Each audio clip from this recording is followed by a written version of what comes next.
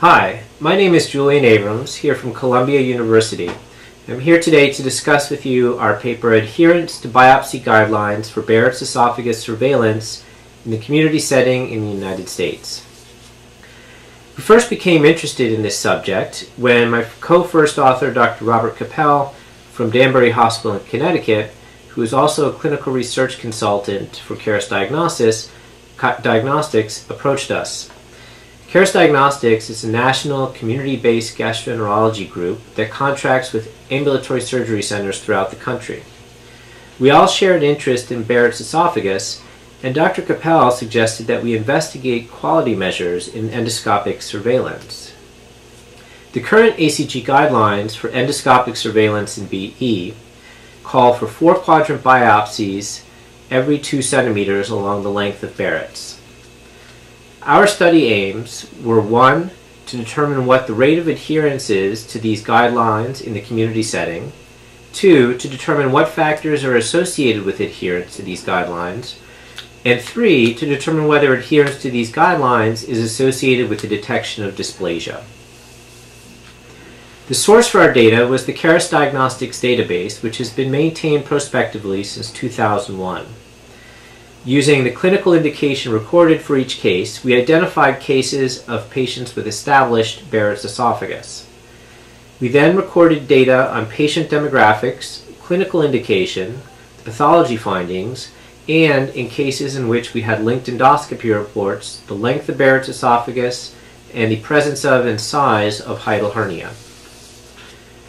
We defined adherence by calculating a ratio of the number of esophageal biopsies divided by the length of Barrett's esophagus for each case. A ratio of less than 2 was defined as non-adherent, and a ratio of greater than or equal to 2 was defined as adherent, being felt that ratio of greater than 2 represented at least 4 biopsies for every 2 centimeters.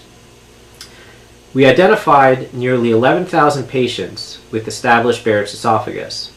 2,245 of these also had linked endoscopy reports in which the length of Barrett's esophagus was recorded.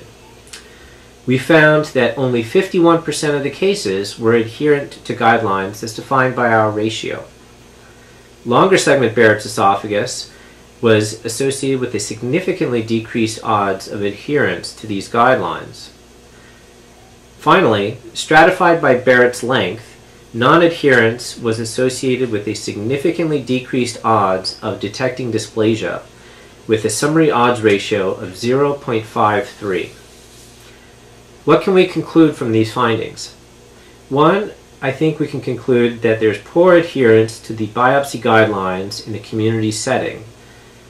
This is not necessarily a surprise. However, more importantly, we found that non-adherence is associated with markedly decreased detection of dysplasia.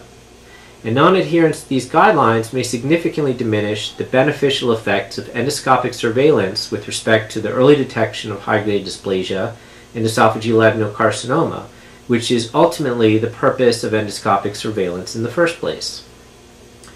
What future directions should we now take? I think future studies should look at identifying factors associated with non-adherence to these guidelines.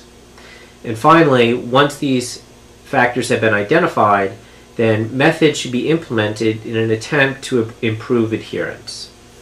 Thank you very much, and I'd like to acknowledge Caris Diagnostics as well as my co-authors, Dr. Rob Capel, Guy Lindberg, M.H. Saburian, Rob Genta, Al Nugent, and Charles Lightdale.